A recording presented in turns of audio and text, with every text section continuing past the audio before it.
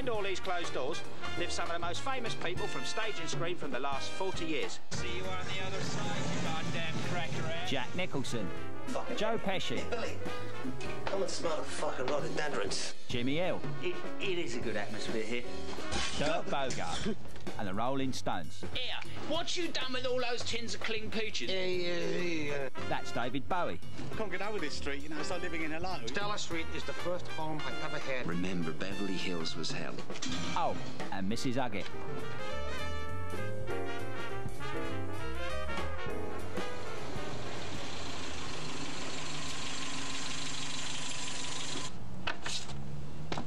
Do you know, the funny thing about working in showbiz is you hardly ever get to work with any of your friends. Now, David might be in France and I could be in New York. Roger could be in Moscow and I could be in Bleaton, Saskatchewan. But I'll tell you something, this script in my hand here, it's a right little belter. And there's a couple of parts in here which would be ideal for me and Joe. I'm just off there now to show it to him. He's gonna love it. Why did you move into Stella Street and why Surbiton? Well, you know, I mean, what kind of a prick fuck question's that? Hiya, Mrs. Uggett, hello. I can't get over this street, you know, it's like living in Hello. You know, we got Jim Hill there, Jackie Nix, Mexi Kane. It's incredible, isn't it? Dean, just shut your mouth. I put that there in the front hall. I told the papers about all these young girls that Jack gets in. She told me she was a girl. You're a liar. No, she said she was doing a survey on household paints. That's what she told me she wanted. There happened to be money on offer and I accepted some of it. All of it, in fact. If you'll forgive me, Joe, it is rather a strange place for a sort of New York hoodlum like yourself to be living in, isn't it, Surbiton? Yeah, hoodlum? You want to know hoodlum? You try that for hoodlum. Yeah, fucking try that. Ow! Yeah, you... Mrs. Huggett, for Christ's sake, will you turn that fucking thing off? What? When I'm on the phone, you turn that off, okay? Driving me fucking crazy. Warren. Here, it's stock taking tomorrow, and you haven't done those lists that I asked you for, have you, Coot? Jack comes into the shop, he gives us some bread, we give him something, he gets out of our lives. You don't understand the grocery trade at all, do you? What does Roger Moore buy? Roger comes in for brill cream. We stock it special for him, and he likes a pilchard. What you got to do, you got to draw him in with like special offers. Say, for example, like 10% off this bottle of Savlon. Right, you know, I got it. that'll tempt them in, right? They come in looking for things that they do want, and they walk out with things that they don't want. All right. That is retailing. A guy gets out of bed in the morning, you know, he's got gear to score, he's got chicks to screw, and he says, before I do anything else, I must go down to a shop, any fucking shop, and buy something I don't fucking need. Is that what you're saying? No, that is not what I'm saying. Oh, hello, Dirk. Turned out nice again. This shop has been opening later and later every single day. Yeah, well, that's Keith's fault, isn't it, you see? Because I have to go off to the wholesalers and I leave him to open up. Yeah, and I open up in G. Turn it off. Off. Turn that fucking thing off. Jesus. Turn it off. Oh. She came with a goddamn house, and what am I to do when in Rome? You see that bloke there? That's Jimmy Hill, that is. Morning, Jim. Turned out nice again. Oh, yes.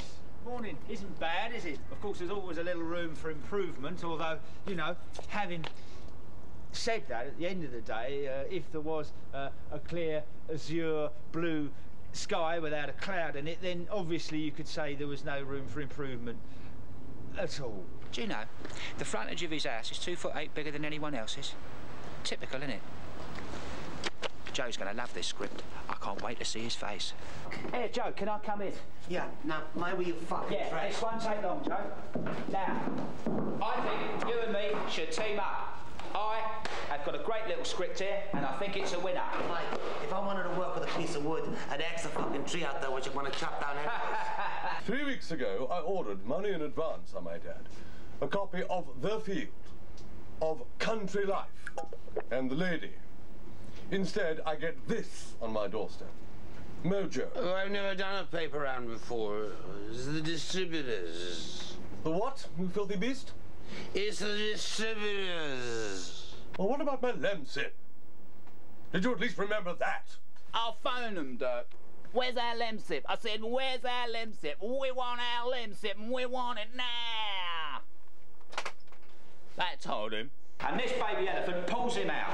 Now, after he's pulled him out, this man realises that the baby elephant can understand certain words that he says. Yeah, you're a fucking waste of space. No, what happens then is they meet this tree surgeon, okay? Who cares about a fucking elephant? Listen to me, Joe. They meet this tree surgeon who's... You need a fucking tree surgeon. Get all that fucking sap out of your head.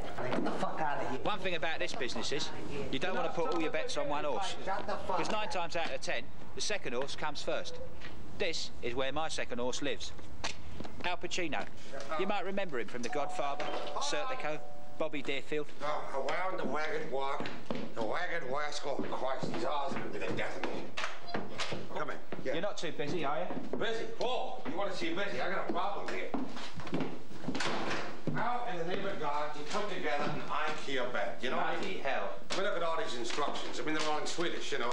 Hurdy-gurdy, wordy-burdy. You put the A peg into the B hole. I mean, it's worse than fucking algebra. You know, I think I'll sleep in a hammock, you know? Al. What? What you have bought here is a playpen. Oh. How in the name of God am I going to sleep in a playpen? You know? I was told by a cousin in New York that Surbiton was a really great place, you know. That it was kind of like Sausalito. But I'd never been to Sausalito, so I'm just assuming it's like Sausalito.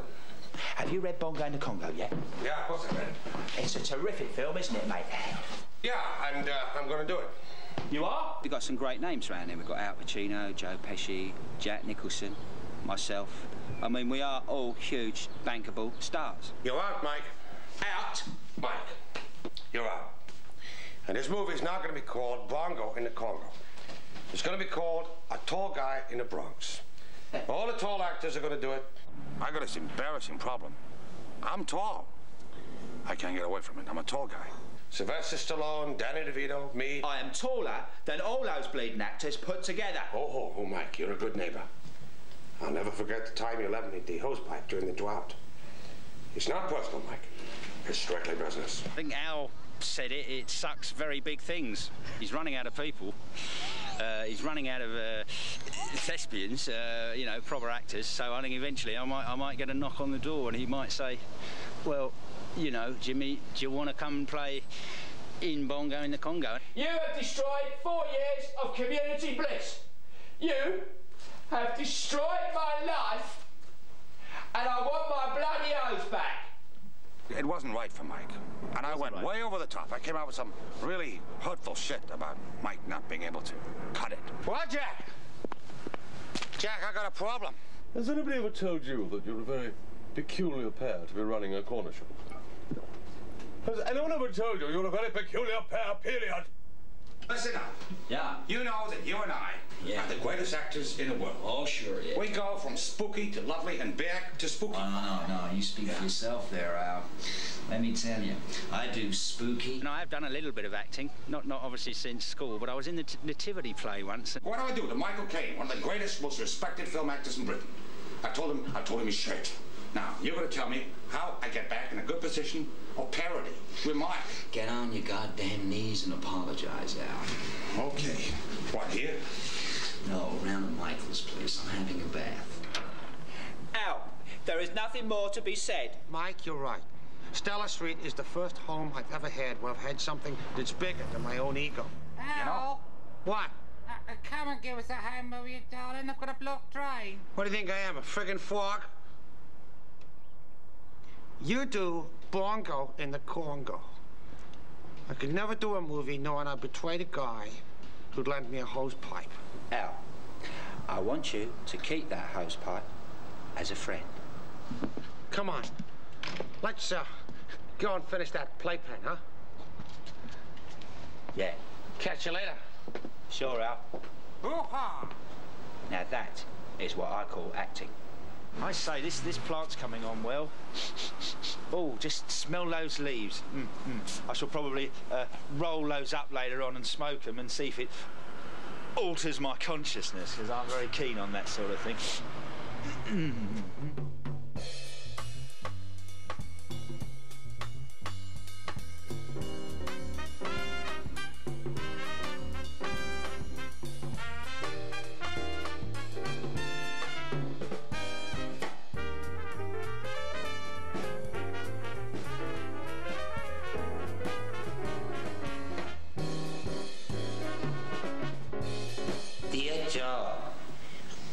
coming to stay with you for a whole month. Peace, love.